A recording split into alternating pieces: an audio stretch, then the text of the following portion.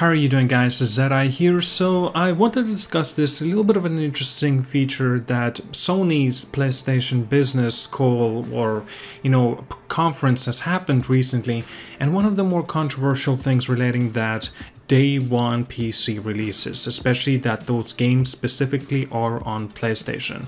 But now that so many of the games that are getting an opportunity to be released on PC, a lot of people are, perhaps for good reasons of course, mentioning it, just release your big titles on PC day one as it was released for the PlayStation 5. And a lot of people just say like, okay, well, here's the proof, right? Helldivers 2 as an example. And so this is a ginormous success. And because of this, you should release your games, that's excluding just live service games, but also single player titles on your PlayStation 5 and of course the PC, right day and date on day one. Now, in my personal opinion, I think this is actually, well, it's just basically PC people talking that they want to have the best of games on their preferred platform first on day one and not gonna bother with, picking up a console like as a PlayStation 5 as an example.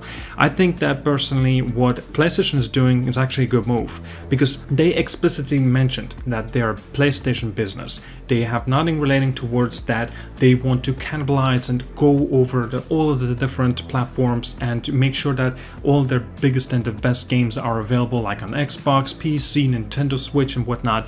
But no, in this case they're actually seeing the opportunity of growing their PlayStation business, not just everything else. This is not Game Pass, so you have to understand that they're not gonna just see, okay, there's actually a profit to be seen here, let's actually put in all our big games on day one on PC like it was with a very big success such as like Helldivers 2.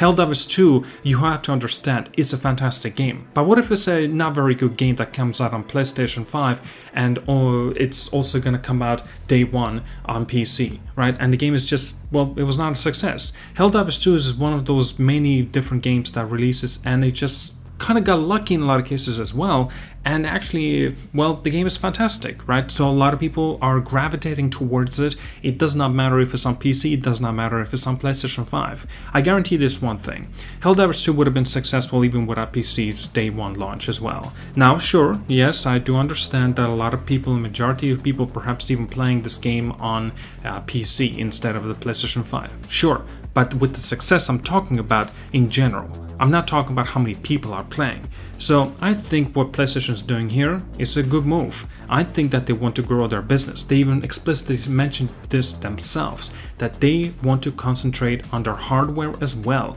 They don't want to put all of their eggs into different baskets, if that makes sense. And they don't want to put all their big titles on two different platforms included. Now that they actually have already a lot of games that are going to be coming out on PC day one, including the PlayStation 5, such as the live service titles. And this is a benefit because there's going to be a lot bigger number count of people playing the game and you can have a cross-play progression and playability. That's fantastic. This means you will be able to play together or against each other, and while also PC players will be able to play with the PlayStation 5 players. So I think it's a win-win situation and I totally understand the reasoning here. And PlayStation is a business. It's just the name and title is there, PlayStation. Why would they want to concentrate all their time putting in like a Ghost of Tsushima as an example, like Ghost of Tsushima 2, and they also release this on PC on day one while it releases on PlayStation 5. They're not that dumb to do that because what they want to do is sell their consoles. They want to sell their PlayStation 5s, and it makes total sense. In this case, they want to release their big main title game, right? As an example, Ghost of Tsushima 2 that comes out in 2025 as an example, and then a year or perhaps 2 years later, they will release Ghost of Tsushima 2 on the PC.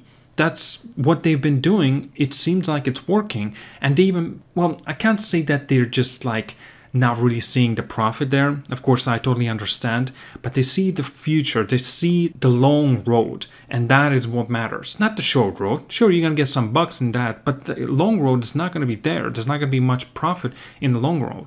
But nevertheless, I still think that this is actually a best move to do. PC people, if you want to experience these fantastic games, get a PlayStation 5 console. What's the issue? Now I get money, I get that, I totally understand, but if that's the case, wait. Wait for a year or two until these games perhaps will come out on PC as well. What's the issue here? They're gonna lose a lot of profit? Sure, I understand that, but they're doing this strategically, and it makes total sense why. At least to me it does. Now, okay, perhaps I should mention this as well. Maybe I'm just being biased because I'm a PlayStation fanboy, blah blah blah, whatever. Yeah, I prefer my console, my PlayStation 5 console, rather than anything else, even including the PC. But nevertheless, I still think this, in the strategy-wise of a business move, it makes sense. Maybe just me? I don't know. I feel like perhaps maybe I'm being blinded by it because of the success of the PlayStation 5 and I have the best games that I can play day one. And that's fantastic for me, but I can see as well why people will be kind of frustrated, especially those that do not have the console, well, the PlayStation console. Sony is going a different direction compared to Microsoft is doing with their Xbox. Xbox is irrelevant now. What matters is Game Pass. You could even have no Xbox name and brand, is because it's irrelevant. But now, Game Pass, the brand of that, the name of that, that's what matters, not Xbox. Game Pass, that's what matters.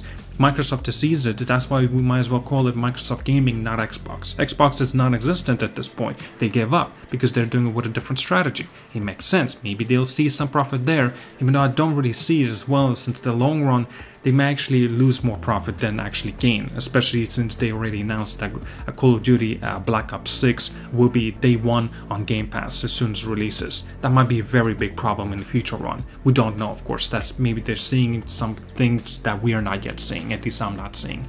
But nevertheless, what PlayStation is doing, they're doing this in the long run, and it means that if you want to play the best games that are released on day one on PlayStation 5, such as like Ghost of Tsushima 2, or the next God of War game, or the next Horizon game, then pick up the PlayStation 5 console.